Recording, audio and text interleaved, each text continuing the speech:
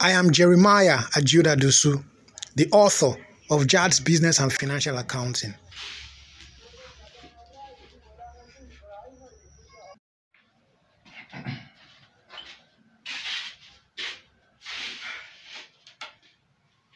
Welcome to class again today.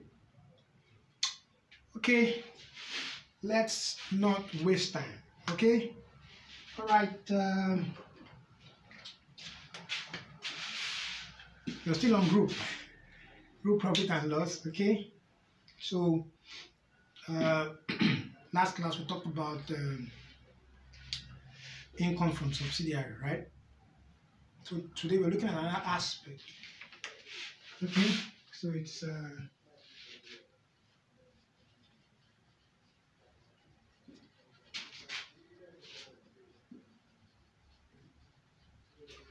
so today we're looking at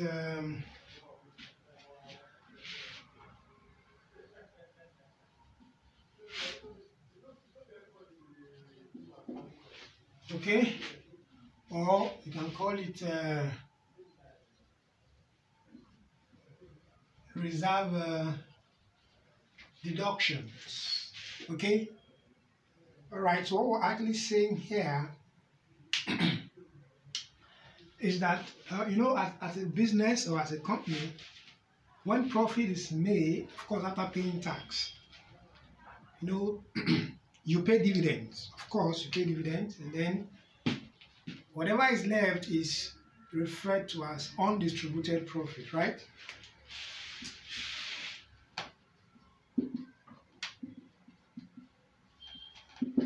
Or what you call retained profit. Okay, so that means that you have a particular profit or amount left after appropriating or after deducting for dividends and maybe tax, after deducting for tax and then dividend and all that. So it means that whatever is left is kept in the business for various purposes. But then there is also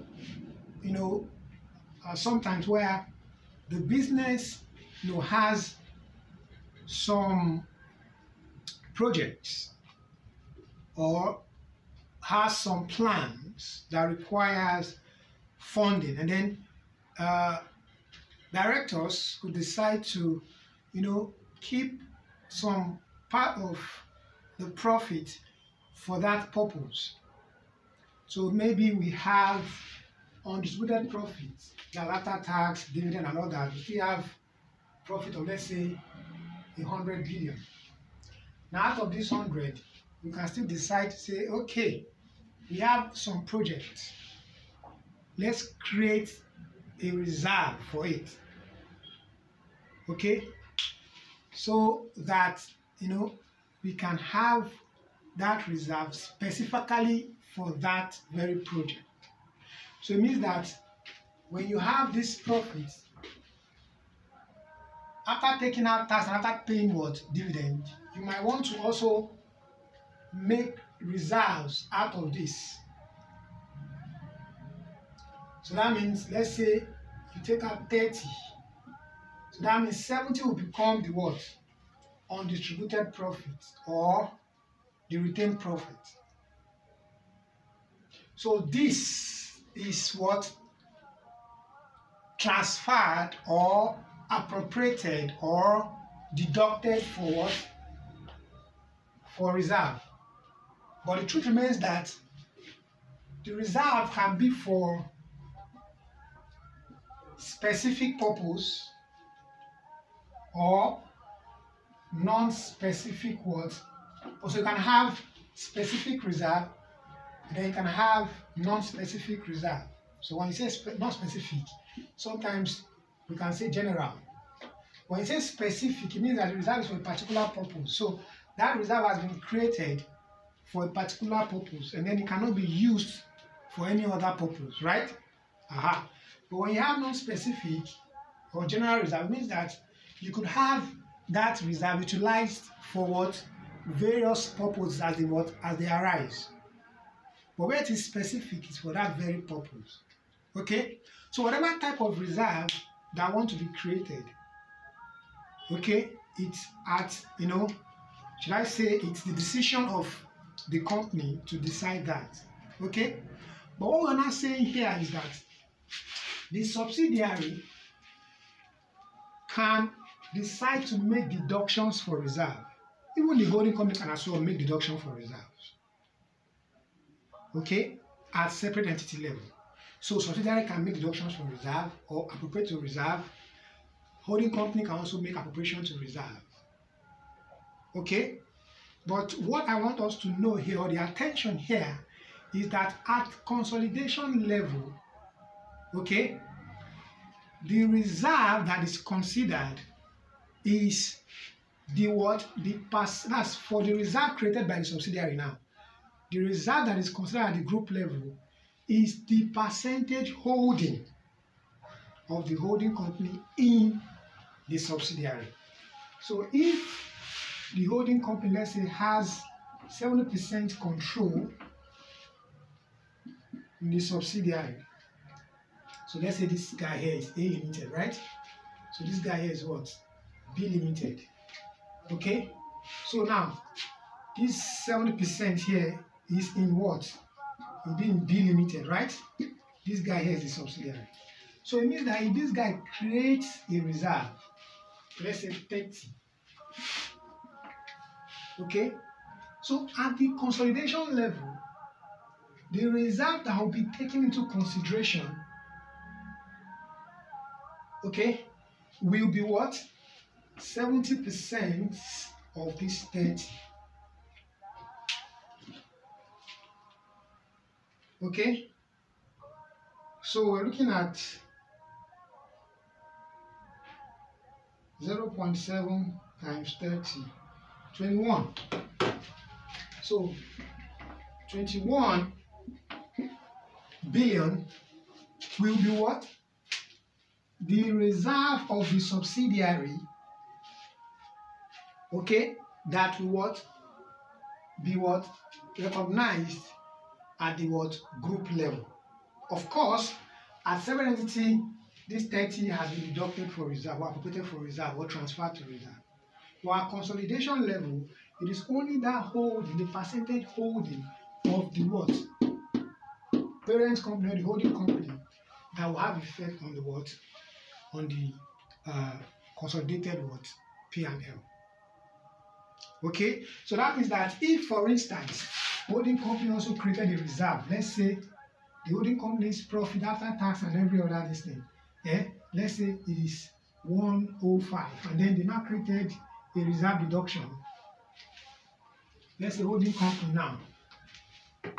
Holding company created a reserve deduction of, let's say 40. So this is 5. I think this will be 65, right? So this will be the undistributed what? Profit, right? Good. Now we now know that the subsidiary has a profit of 100, and there is a deduction of what? 30. So this here is what? 70. Okay? Now what I'm saying is that at group level, this is at separate entity level, now at group level, okay? So that means that what? Your reserve deduction at group level, okay, will be 40 plus the 70% of 30, which is 21. That will be 61.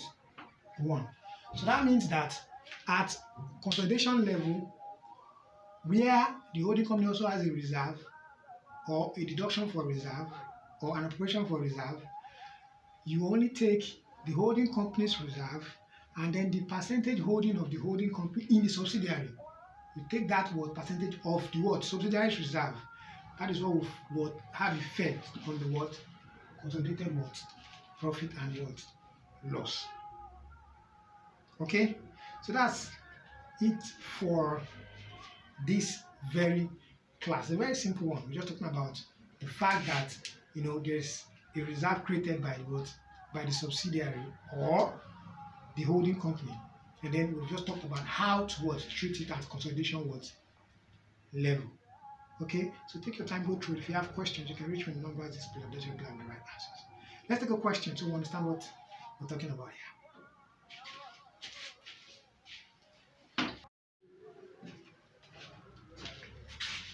Okay, let's quickly take this question so we understand what we're talking about here. So we have, what do we have here? Kings and queens.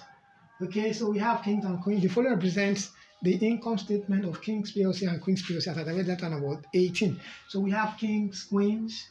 Okay, so we have turnover close all the way down to retained profit carried forward. Okay, so then after that we have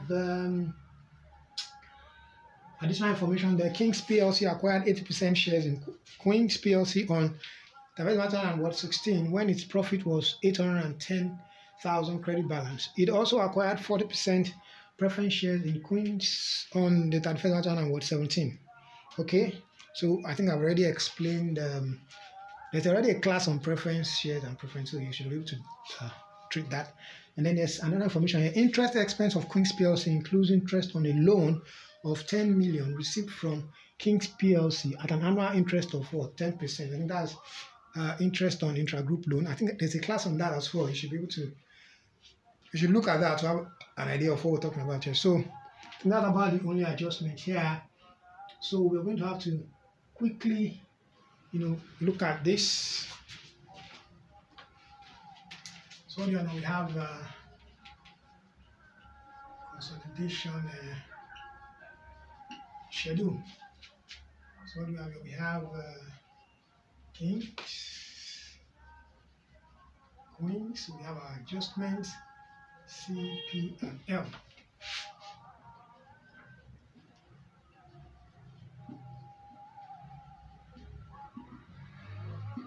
Okay, so what we have? Turnover.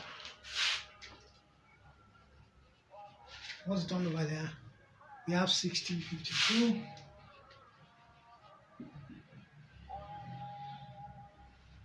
We have cost of sales. What's the cost of sales there?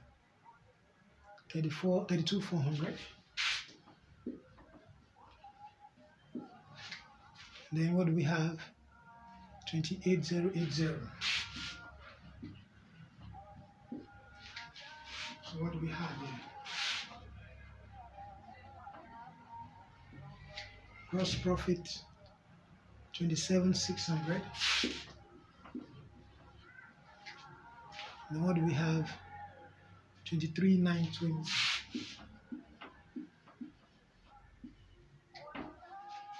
So what else? Total expenses.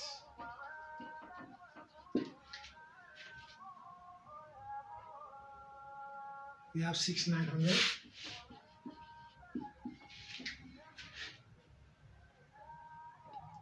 $5,980.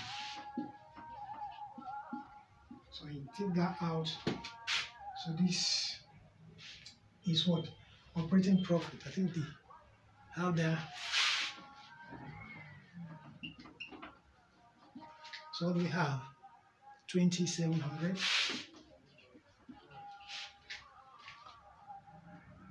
$17,940.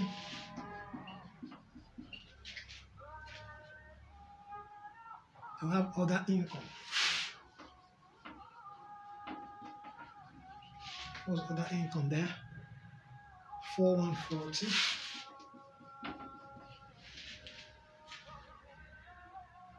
$3,588.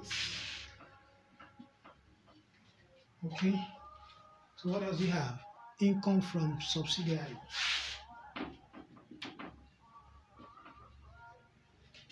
So what do you have there? 11,126.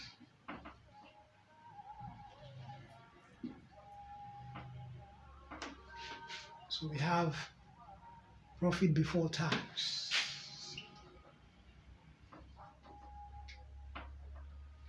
So what before tax there? 35,966. And then what do you have? 21,528.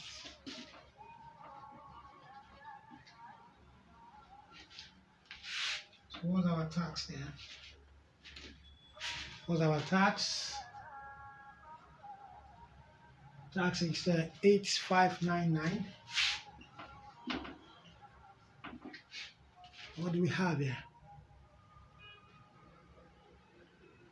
6889. We have profit after tax 27376. Excuse me, 27367. 14639.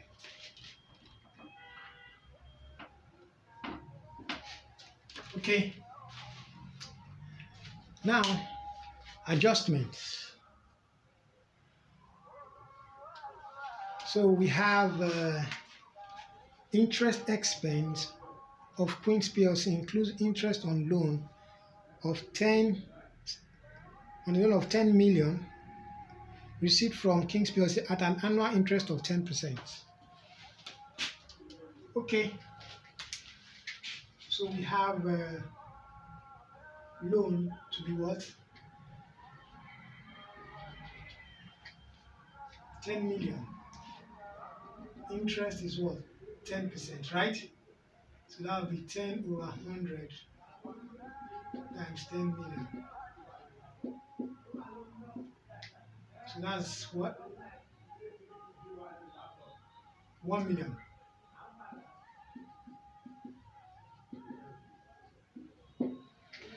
So that's 1 million. Okay. So if you have that 1 million, what do you have? That will be adjusted for. Okay, but don't forget that the 1 million is an interest expense to the person receiving the loan, which is Queen's PLC. But don't forget that to the person giving her the loan is an income.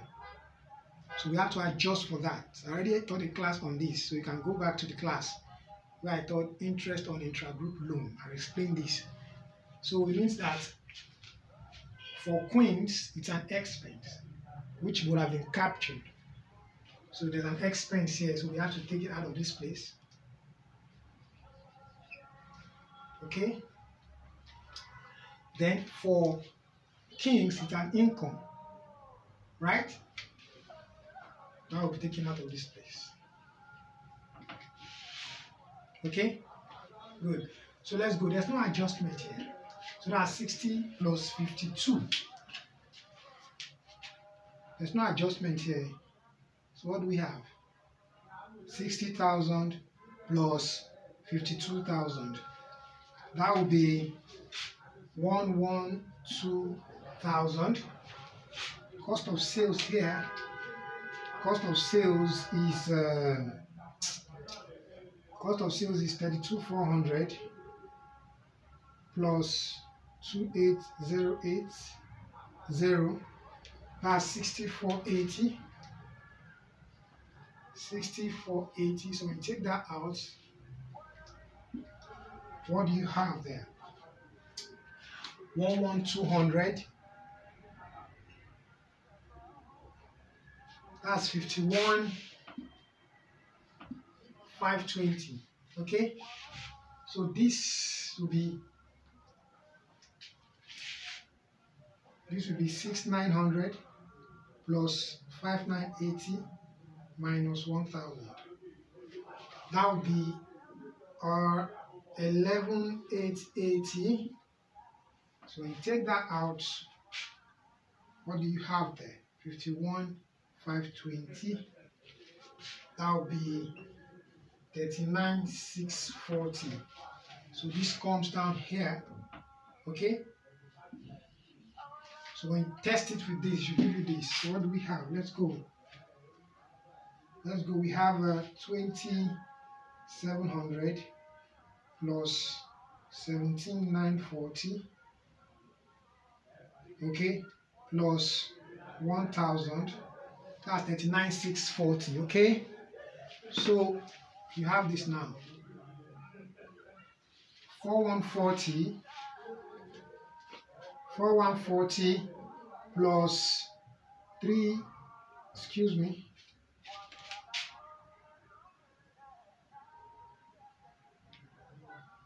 we have 4140 plus 3588 minus 1000. So this is 6728. 6728. So we have 6728. Okay. Now, income from subsidiary. Remember, I taught the class on income from subsidiary as well. Okay, so the income is here, and don't forget that it is also from the income generated by the what? By the subsidiary. Okay, so at entity level that's fine, but at group level you can't stand. We have to eliminate. So we have to take this out.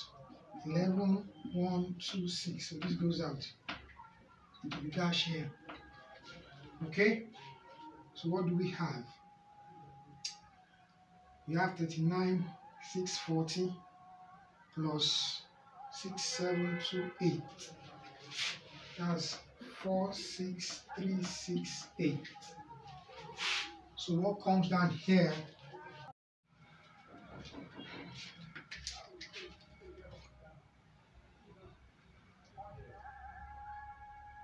So it's 11,126. This is positive negative group, so this comes down.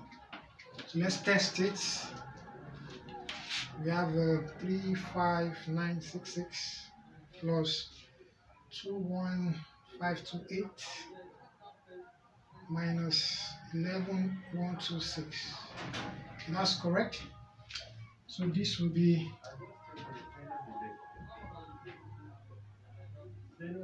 8599 plus 6889 15488. What do we have? 46368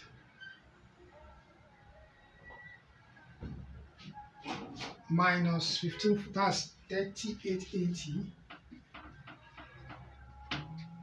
So this will come down as 11,126. So let's test this. 27,367 plus 14,639 minus 11,126, 3880. Okay. So at this point, what do we have to do?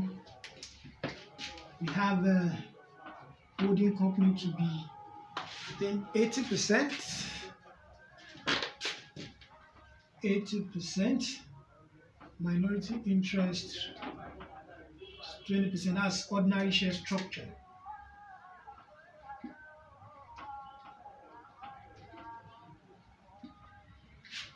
Then we have holding company 40%, minority interest 60%. So this is preference share what structure. So first thing first, so we have minority interest for ordinary share. That would be profit after tax. That's 14,639 minus what's the preference dividend declared by the subsidiary, 1464 minus 1464.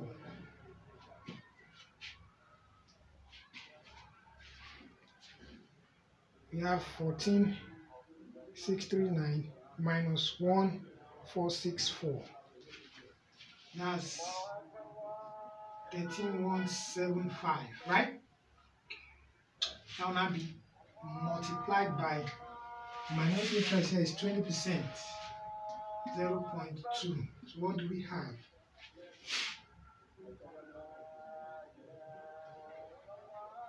So we have 2635.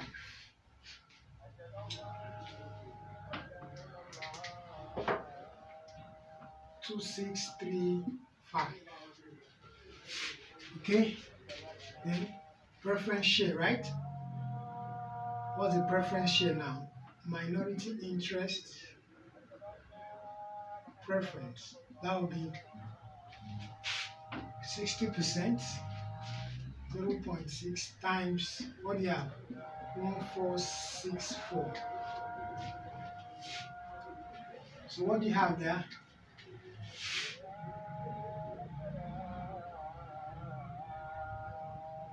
We have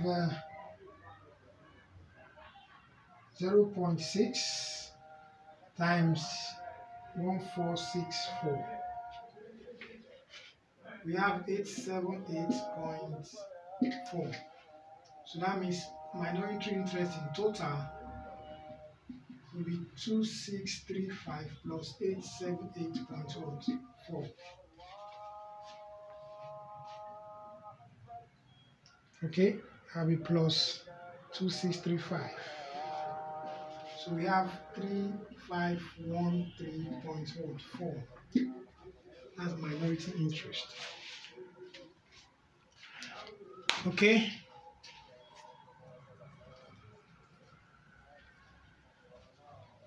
So let's go. Let's go.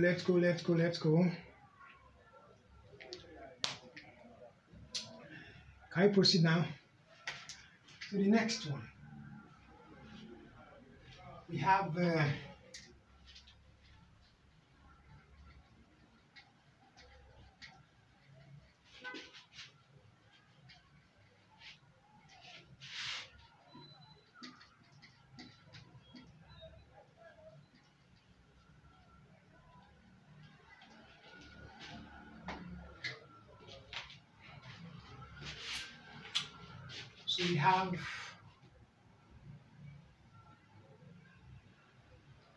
turnover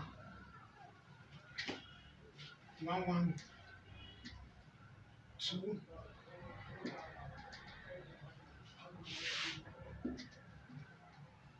Cost of sales 6480.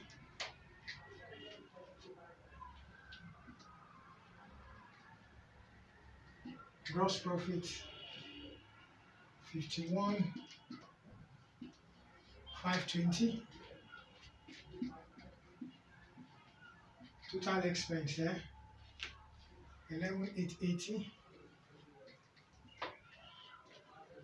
Operating profit 39,640. And we have other income there 6,728. Okay, so we have profit before tax to be 46368. Then we have tax 15488. We have excuse me 30880. Okay, so what do we do now? We say less minority what? Interest. Okay, so what is that? 3513.4. 3513.4. Okay, 3513.4. So what do we have? We take this out. What do you have?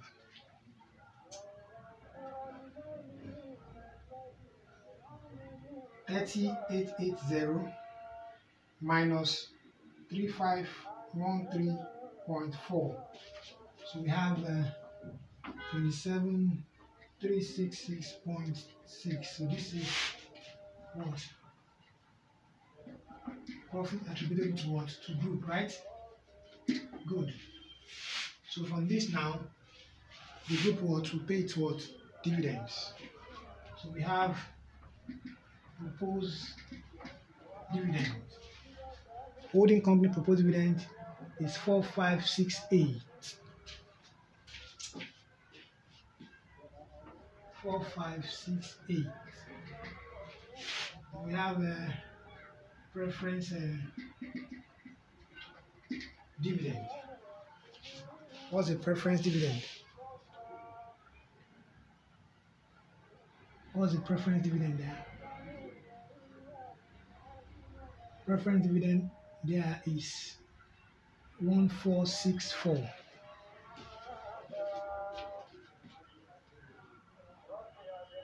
1464. Okay? Then now what? Reserve deductions. So what's the reserve deduction? Let's show that one here. That will be holding company reserve. What's holding company reserve? 2192. 2192 plus, okay, subs. Subs own will be what? 0.8. That's what the holding company has as control times what's the reserve of subsidiary 1757. 1757. Okay? So what do we have? 0.8 times 1757. That'll be 1405.6. So that's 1405.6. So this plus this plus 2192. Excuse me. 2192 plus 1405.6. That's 3597. 3597.6. 3597.6. So we have 3597.6. So what do we have now? We have 27366.6. 27366.6 minus 4568 minus 1464 minus 3597.6. So what do you have? 17737. So that's retained profit for the what? For the year. So what do we have now? Retained profit brought forward. So what do we have? Retained profit brought forward. So what's brought forward of holding company is what? Holding company is 4,000. Okay. Subsidiary will be what? Post, Abby. So what's the post? The post is 2,000 minus 810, right?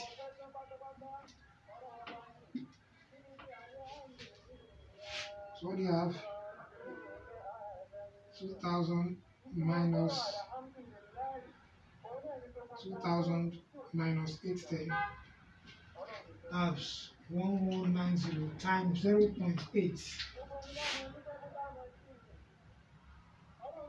So we have, this is 952. So that will be 4,000 plus 952.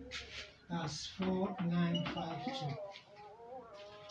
So we have 4952. So we put this here.